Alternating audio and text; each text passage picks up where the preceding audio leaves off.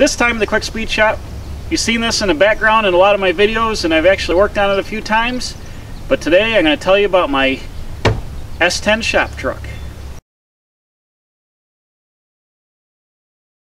So why this rusty, ratty piece of junk S10? I'll tell you why, because it's awesome and I love it. So the story is, I bought this truck from my work. That's why it's numbered up here and it says Facilities Management on the doors. And I bought it with 66,000 miles on it. It was rusted out. It needed rocker panels, floorboards, cab corners, brake lines, fuel lines, gas tank, a front seat, front brakes, 2 tires. I think that's it. That was back in 2011, something like that. So I paid $300 for this truck, 66,000 miles, and I completely redid it. Welded in all new floors, rockers, replaced all his lines, painted the chassis, and now it has 136,000 miles on it. And I've got about $1,500 in this truck altogether. It's my winter truck. It hauls junk in the cab. It is okay gas mileage. It gets, I don't know, in the summer 21 miles a gallon, in the winter about 18. It's a 2.2 liter 4-cylinder with the 4-speed automatic. So let's take a closer look. Let me get out. Oh, that's the first thing you can see. The hinge is shot on the door, so I got to lift the door up like that to get in and out, but let's check it out. So here's the interior. I swapped in a set of bucket seats out of an extended cab S10. I've got 4 S10s worth of parts in this thing. And you can see here that my rockers and floors I put in are starting to rot again. I'm actually got up above where I tied the rocker in, up to the doorpost. The floor pan is solid here, but it's got rust along the rockers. It's bled out of the doors. The problem is the cab mounts are shot. The cab is actually leaning on this side and rattling around, so it's pretty rough on this deal. But it's got the it's got the Delco radio. These radios and these things kick it. I can cruise.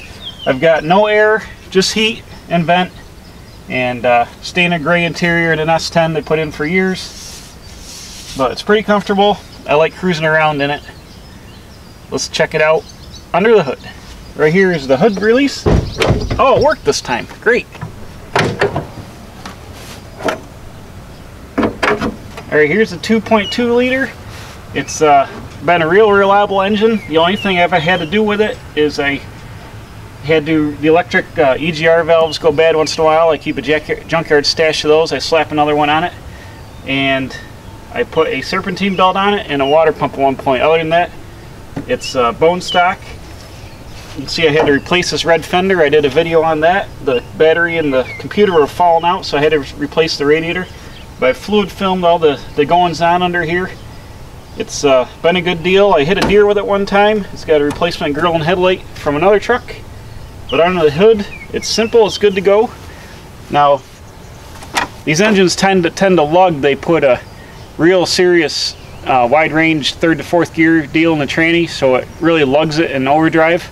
And it kind of wore the main bearings, I think, and it had lower oil pressure cruising, like below, it's about, I don't know, 30 pounds or so. So instead of running 530 in it, which I'm supposed to, I'm running 1040, and it bumped the oil pressure up a little bit, but it's good. I like it, and I run around in 3rd gear below 50 miles an hour to keep the RPMs up, because this thing's a bog monster if you lug it too much, and it's uneconomical and no power when it's bogging. So I keep her in 3rd up to about 50 miles an hour, then I drop it in the 4th for overdrive. So there it is, the 2.2 liter power plant. Alright, my wheel choice is bitchin' here. I've got some old rusty Chevy Rally wheels, probably off a Camaro or Impala, something like that. These are 15x7s on the front. I got some dollar swap meet center caps, and on the rear I'm running the same wheels, but I'm running an earlier set from like a 58, 59 Chevy I just happen to have, but they're also rusty. But I think these trucks look great with these Chevy Rally wheels on it. It really dresses them up. And I run winter tires on these. They're rusty. I run them all year. I don't care because I got no money in them. I got about $25 per wheel out the door, so good enough, and they look great all year long. Got my contractor cap up here. I got some crash bars inside so I don't bust the windows and hauling junk. And as you can see from the gap here, this box is sagging in the front. The cross members are shot. Also, it's got a severe case of flop action here. It goes down the road doing that. But you saw in another video, I went and I fixed the tailgate. But go ahead and watch this.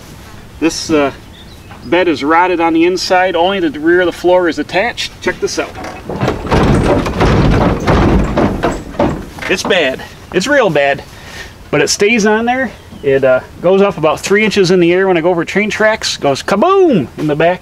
It also rattles around on the other side. Here's the rear. The tailgate is shot. You saw I had another video up here where I welded these rebar on here. So the gate here, the glass, the pin that returns us, the clip just happened to rot off that the other day, so now I got no way to pick the glass up. But because the box is so loosey-goosey, it's like this.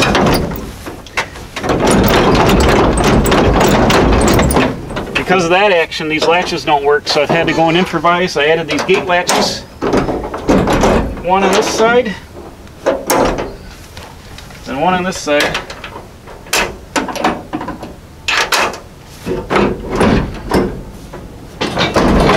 Whoop. But even though the thing is rotted out, it still works. I still got some gate action, so it's still functional. And I could pull out a junk in here. I'm always picking stuff up on the side of the road. I throw winter weight in here for the winter time. And if I got it outfitted with a cage, I could use this as a paddy wagon or a scrap hauler.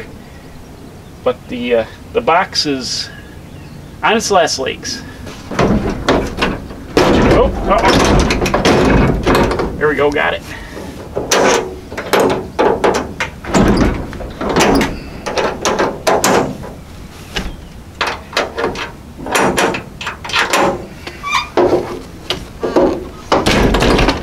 Bam.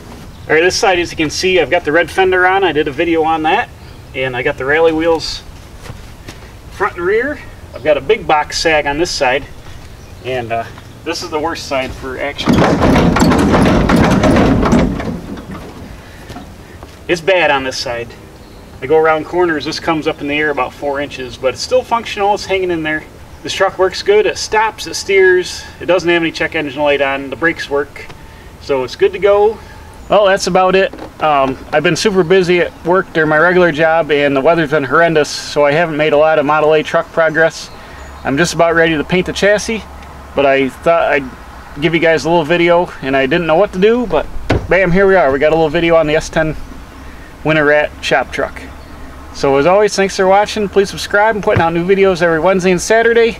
Hot rod builds, welding stuff, building stuff, old junk truck reviews, whatever it is, I'm doing it right here at the Quick Speed Shop.